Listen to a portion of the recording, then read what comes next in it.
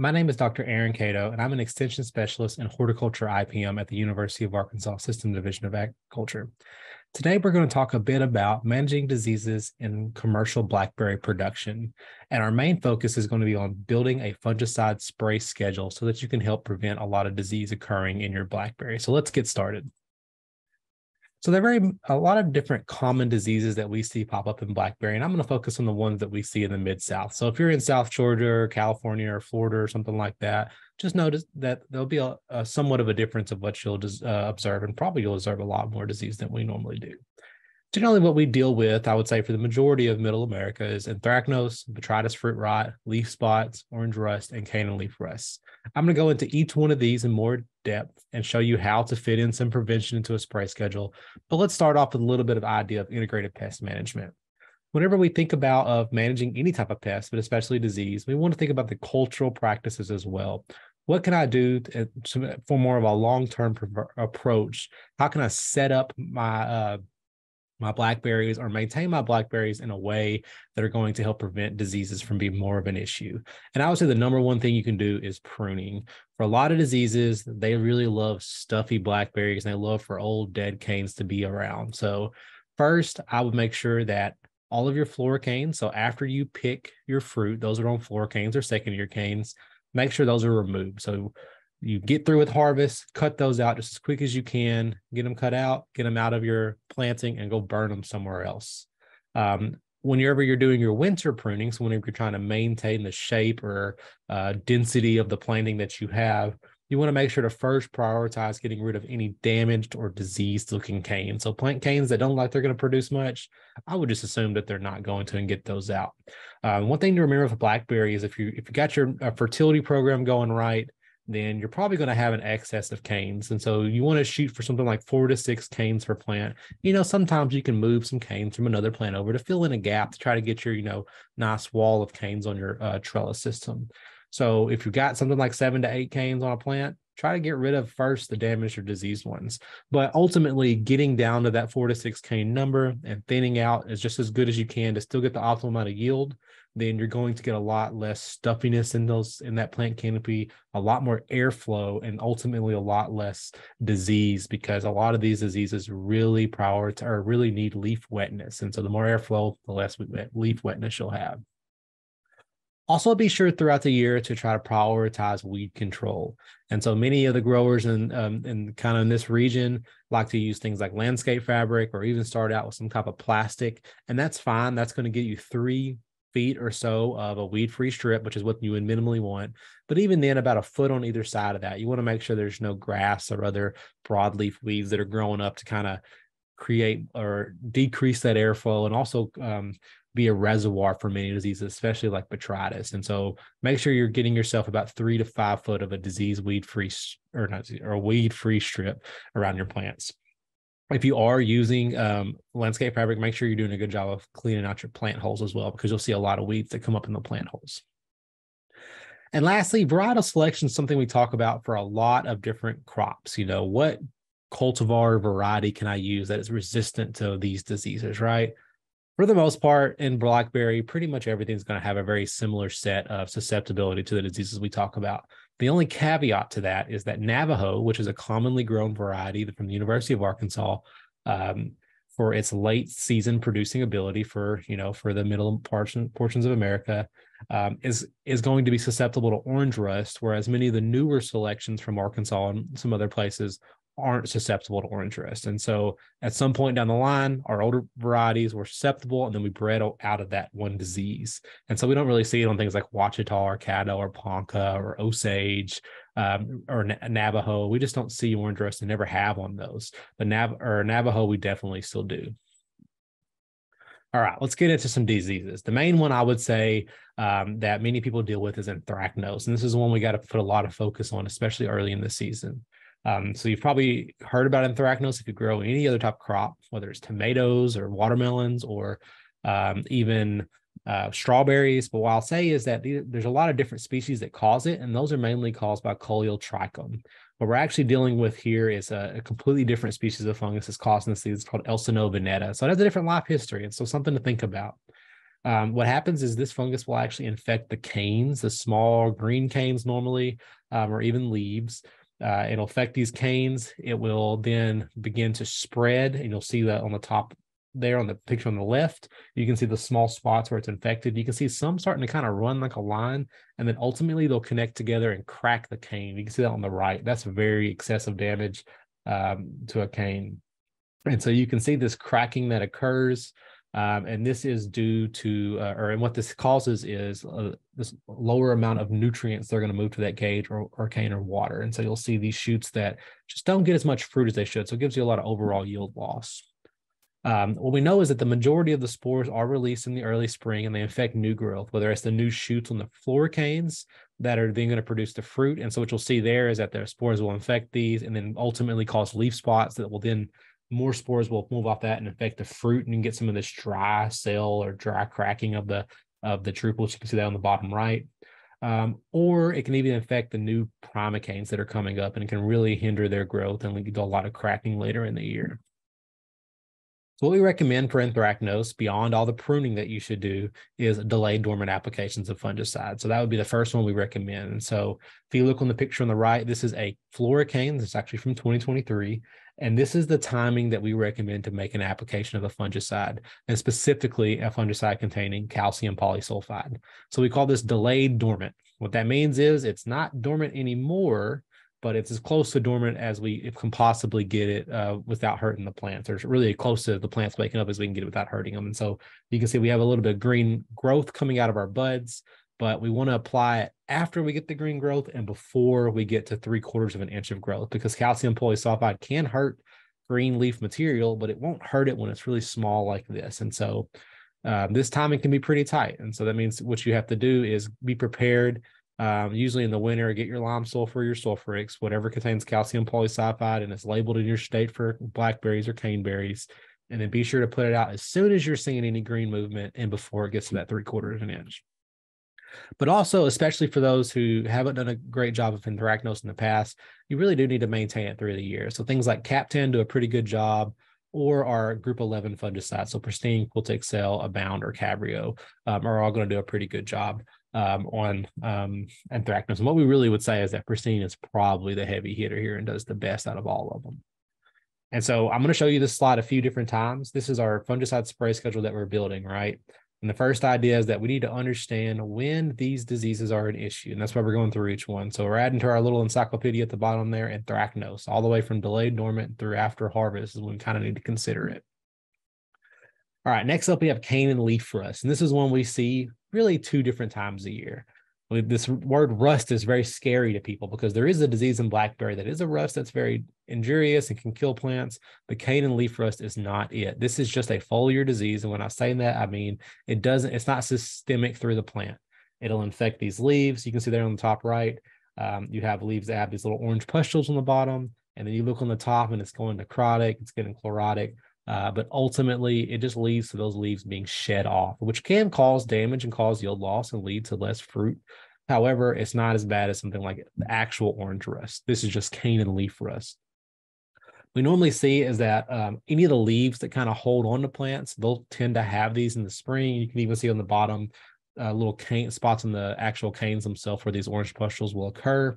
And then this can move around in the spring, especially when it gets hot and a little bit humid or wet early on. What I would say is that for the most part in Arkansas and the surrounding states, we don't see any issues with this in the spring. Even though in 2023, we are seeing a bunch of it holding on to, especially things like Ponca that held its leaves very well. But I would say for the most part, though, is that you can wait until you see these. You can scout for them, which is what is really good for IPM, right? Scout for these. You see the pustules, you're seeing a little bit of it growing up, and then spray because it won't shed its leaves right away. You'll kind of get these leaves that are infected for a while before it really causes a lot of damage. So every year what we do is we get through harvest and we start looking for it. And we look for it early on as well. But generally we have other fungicide applications going out that are going to get this disease under control. But later in the season, we typically don't because we're not protecting fruit anymore. And so when you're getting into that, August, September timing, really to keep a lookout for it. We see it every single year on plantings. And when you do see it, make an application of a fungicide to keep it from getting too bad.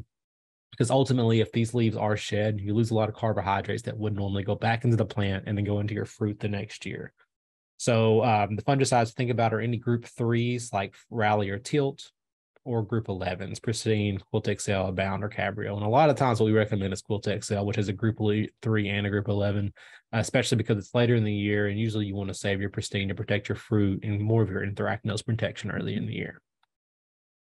I want to mention orange rust, but I don't want to scare you too much. This is a systemic disease caused by a couple different species of pathogen. It used to be a major issue in blackberry. I would say it still is a major issue in blackberry, but just not the commonly grown cultivars for the most part. We know that it's an issue in Navajo, and I'm pretty sure it's an issue in Chester as well.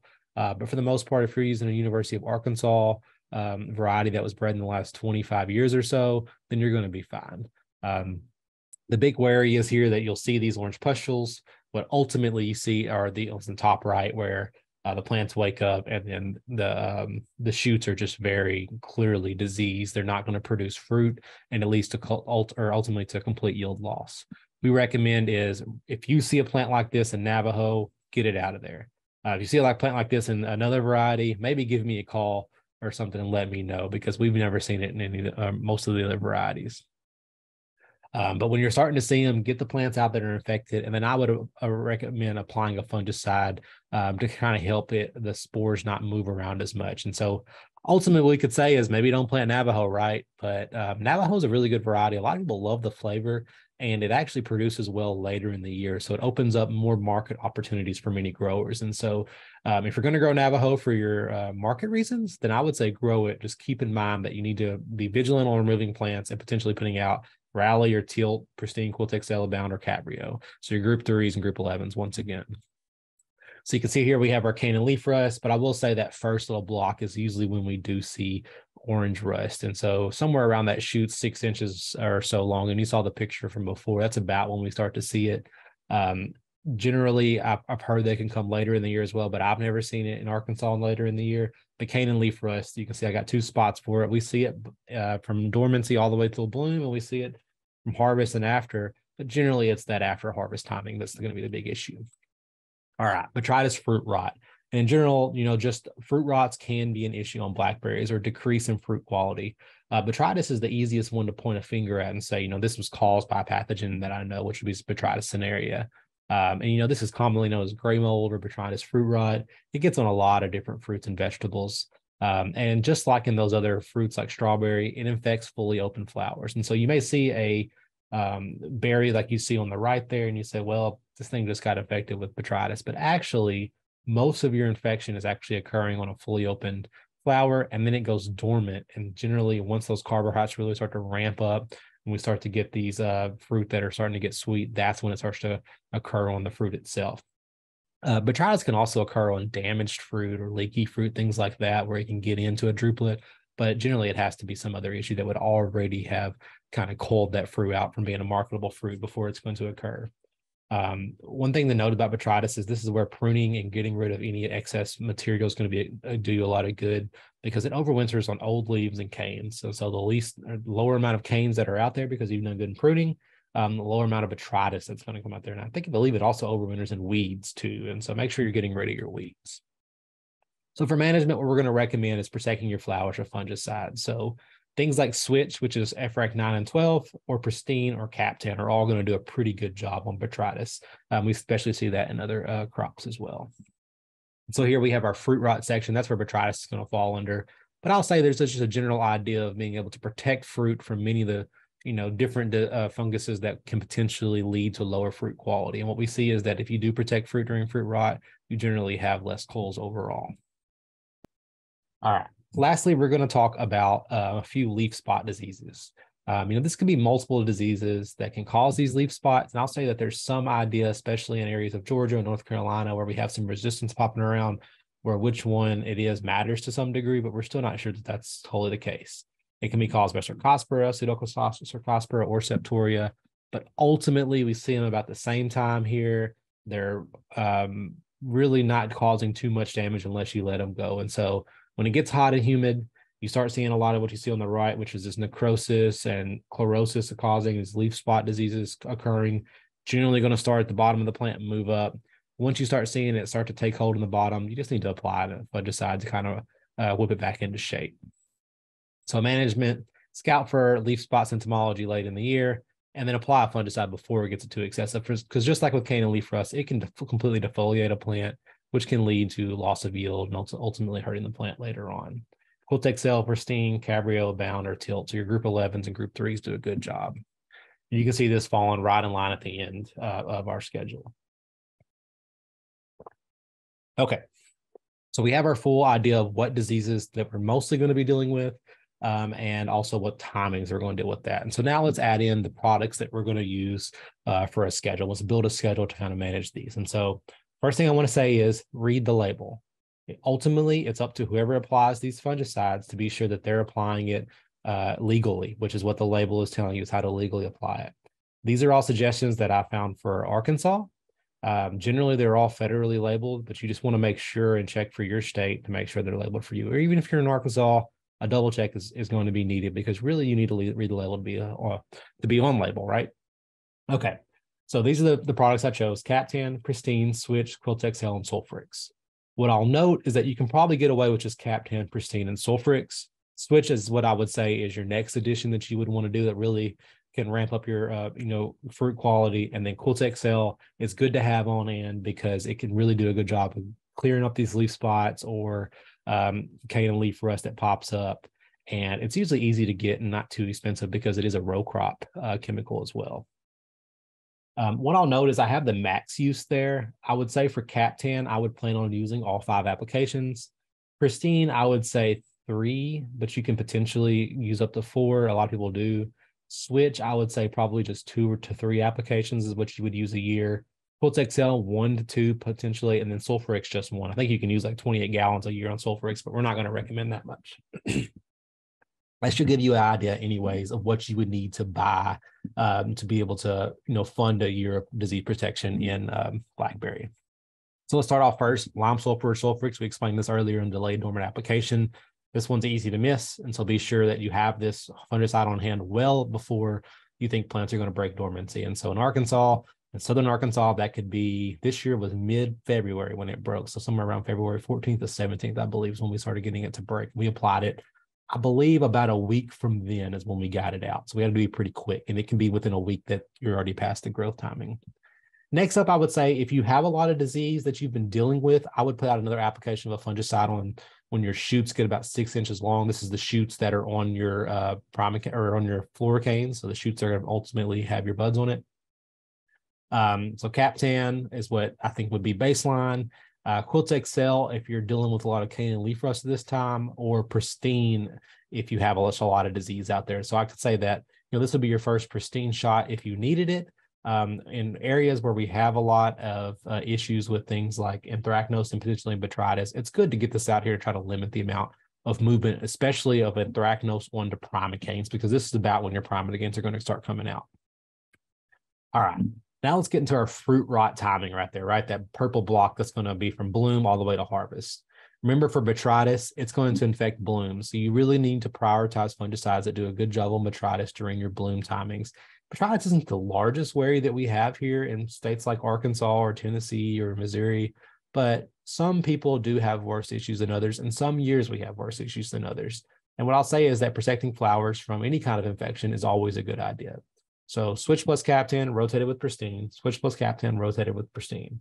So there we have an MO4 plus 9 and 12 as our FRAC groups rotated with a 11 and a 7. So you can see a really good rotation of different modes of action and really effective chemistries on many different diseases when we rotate Switch and Captan and Pristine. And I would say that should be your plan from right when bloom starts all the way into pre-harvest. So, maybe 2 weeks or so outside of harvest. Then I would say, get your Pristine and then rotate in a Captan and then one more Pristine through harvest. And that'll get you pretty much all the way through. And so that's still protecting some of the late flowers, some of the fruit still trying to make it through. And that's going to get you most of the way through. And what we see is that when you have this kind of plan through your bloom to harvest, we just usually see a lot less fruit rots occurring and a lot more or higher amount of marketable yield percent of what you're harvesting. Okay, towards the end, what I would say is once you get after harvest, one Captan application, especially around pulling out fluorocanes, isn't a bad idea. You can even consider a more systemic fungicide, something like Pristine or Quiltexcel at this time.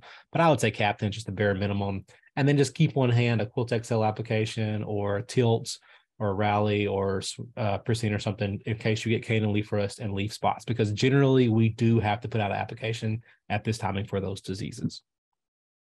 Okay, that's all I have. What I would say is on the left side here, I would really recommend everyone go to smallfruits.org and check out the Southeastern Regional Caneberry Integrated Management Guide. This is what we're recommending to people in, Arkansas and the Mid-South region, because we tend to fall in line mostly with the diseases that we have. And also I help make this guide for the entire region. We also have a blog, so uaex.uada/hortblog. This is where we put out updates on what we're seeing here in Arkansas. We've already put out one update this year, I believe, on some of the applications that we need to make on Blackberry. And then we also have a podcast, so uaex.uada/southernfruitcast, if you want to listen to anything, which we've had a few people on about Blackberry, different cultivars, different diseases, and different insect pests that we deal with. With that, I would say thanks. And if you have any questions, please seek me out.